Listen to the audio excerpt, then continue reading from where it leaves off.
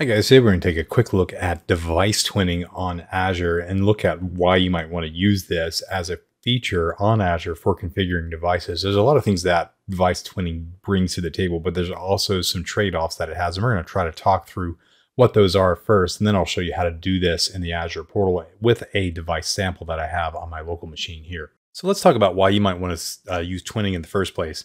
It starts really with a device, and a device has a lot of different kinds of data associated with it. It has the data that it sends, which is typically called telemetry, which is really not what we do with twinning, but it has things like configuration data and state data that I'm interested in. And if I wanted to get that data, I would just simply query the device. I have a client and it just asks for that data from the device. And it's going to say, hey, send me your latest configuration, or hey, send me your state data. And then the device would just oblige and send that back to the client. In an ideal world, all of my devices are online. All of my devices have high-speed networks attached to them. And all of them have low latency connections, and I can access all those devices at once. So if I had a single device, maybe that's not a big deal. If it's on the same local network, I could do that. But in reality, my devices are probably going to be spread out all over the world with different kinds of networking and different kind of constraints around them that makes querying just a fleet of devices impractical from a client. So I might have 3 devices, or maybe 300 devices, or 3,000 devices, or 3 million devices. But at the end of the day, what ends up happening is I have so many devices on the network that I can't possibly query them all in one query. I'd have to issue an individual query to each device and then wait for those queries to come back. And if they did come back, then I would have to collate them and then do some kind of actions on them. And that's also assuming that those are online. If one is offline, then I'm going to have gaps in my data. And that is simply not something I can deal with. I might just be waiting and waiting and waiting, and eventually that device times out. So this could not only be slow, it's just very impractical from the state of just trying to maintain devices in this manner. So that's why we do twinning. And twinning is really going to solve this problem, but it's going to have some trade-offs that we're going to speak to. So let's look at how this works. I have the same basic components where I have a device that has the configuration and state data that I'm interested in, and I have a client that's interested in that data for querying it. But in the middle, I have something that brokers that exchange, which is IoT Hub. Now, the IoT Hub stores a copy of the data from the device in IoT Hub, which is why it's called a twin.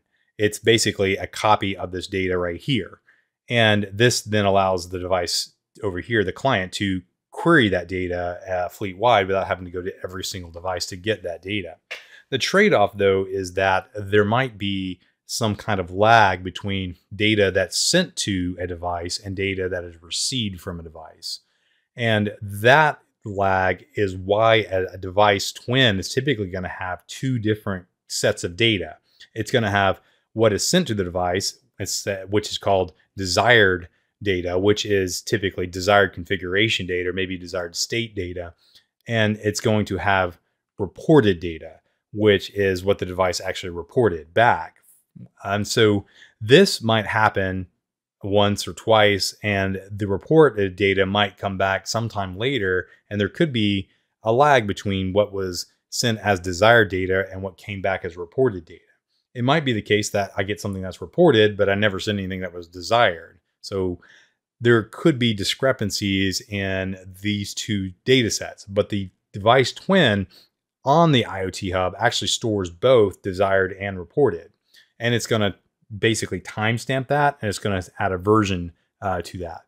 And so the version is basically just going to increment it. Basically this is a new version of the data, be it desired or reported data, but it's also going to timestamp it so you know when the desired data was sent, and then also when the device's reported data was sent. And what this allows us to do is compare what was sent from the IoT Hub as desired and what was reported back from the device as reported data. So if I sent something, say today, this is your new configuration, and the device reported back something at a later date that was the same property, but at a later date, I know that the device received this desired data, but it never reacted to that new configuration. It didn't update the configuration. And so that basically means there's something out of sync. Or maybe it was the case that something came back in the reported data that is showing, something updated on the device that was some other channel, and I need to react to that and then send some kind of desired state configuration back to that or something like that. There's a lot of things you can do with this, but basically it allows you to track what was sent to the device through desired, and then also track what was reported from the device using reported data. And sometimes the desired will have fields that reported doesn't have on it, and sometimes reported will have fields that desired doesn't have on it. So it doesn't have to be used for parity between desired and reported. It doesn't mean that they have to match exactly or anything like that. It's just depending on how you use it. This is designed to allow you to have both what was sent and what was received, so that you can see it kind of out of sync with one another, and also in an asynchronous fashion, because you aren't able to query all the devices in the fleet at one time, and like we just tried to show you, because that's just not practical. So device twinning trades off with that by using this desired and reported scheme to store both the desired and reported data in the IoT Hub, so that you can then report on that using queries against that data. And so this allows me to see everything that is stored from all the twinning data, be it desired, reported, or both, across all devices, and also have performant queries and be able to update that data quickly as well if I need to update data on a desired, if I want to send that out to devices. So I'm here in my Azure IoT Hub, and I have a device on this. I just have one for this demo, but if I had all of my devices, I could see them here.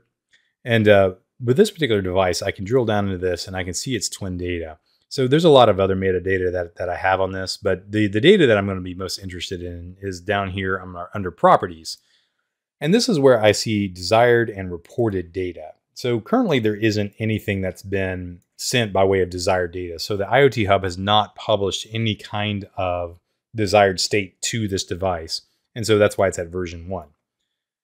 But the device has reported data back from the device. So it says that my current reported state is just basically reporting a single property, this pole frequency right here, and it's on version 4. So basically, whenever this device starts up, it's going to say, here's my reported properties, and it's going to send that back to IoT Hub, and IoT Hub is going to update this reported data right here with the latest version. And so this is giving me timestamp data and so on that I can use to say the last time it was updated, and I can use that in queries and so on. But this is just showing me where the data is coming in at and its last version and so on. So if I start this device up, I should be able to see this particular reported data changed, because it's basically going to report data back in when the device starts. So let's go ahead and start this device up. Let's look at the code first, just a second. This is getting that pole frequency from a settings file because I haven't set it from the twin.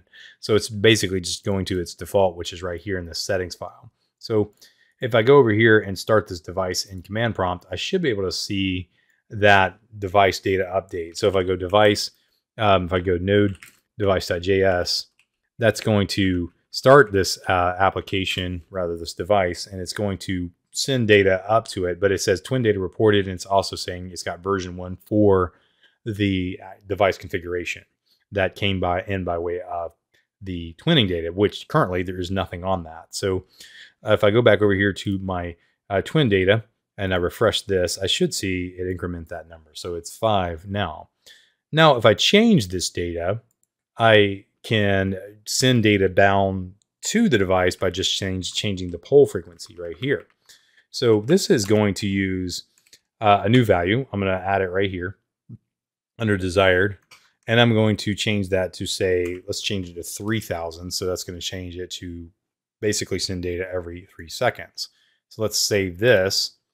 And this should update the metadata right there. Last updated version of 2. And this should start reporting in at every 3 seconds now if I change this. So that's about the cadence it get. So it is reporting about every 3 seconds. So it basically updated the configuration of this device by sending a new twinning property down to it. So it's basically reporting in data every 3 seconds. So let's stop this and let's start it again. And let's see what it does this time. And let's see if it gets a new device. So it got pull frequency of 3000. That's because it queried for that device's state data, and it got the desired state as being every 3 seconds for sending new data. And so this should have reported back and that, oh, by the way, I'm not pull frequency at 5000 anymore. I'm pull frequency 3000 and I'm on version 6. Because when I did update that, it basically meant that it also reported, hey, I got that change. My configuration is updated. And now every time I start that, until I change this configuration again, it's not going to version the desired at all. It's going to version the reported every time I start the device. So let's look at one more thing before we go. We've looked at the actual device twin data on a given device, but we can also query that data using queries. Of course, you can do this in the Azure portal, but you can do this through APIs as well. It allows me to use a SQL language to select devices and filter the data based on what's in the device twin. So if I look at the device twin data down here, you can see that this is the same data that we saw on the device that we just looked at. But if I wanted to filter this, I could filter based on the properties. So this is basically querying documents. So I can use a select star if I want to, and I can project that data if I want to, but I'm going to use a where clause where devices.properties, which is the object that I'm interested in right here, .properties, and I can just copy and paste that up here, and then I can do desired, and if I want to do desired, and then I can do pull frequency and just follow the tree there, and greater than, let's say, 2000. And so this is going to allow me to query the devices where the pull frequency on the desired side is greater than 2000. If I said 4000, I'm not going to get any results. So that's because it's 3000. If I do equals 3000, then that's going to say, it's going to give me back the same data. It's going to give me back the exact same object that I just saw. So this allows me to query it based on the desired properties as well as the reported properties. So you can see that I have a pull frequency in the reported properties right there. And I can just drop that in and run the same query, and I get back the results as well. So this is how you query the data once it's in the device twin. Now, the ability to query the data is what enables me to have performant queries without actually having to go to the device. And so all of my twinning data is cloud side, so I can access it quickly and not have to go to every single device in my fleet. If I have thousands of devices, that's just basically impossible. But this allows me to do it very quickly, but I still have to maintain that desired and reported state data in my device twin if I want to be able to accommodate both sides.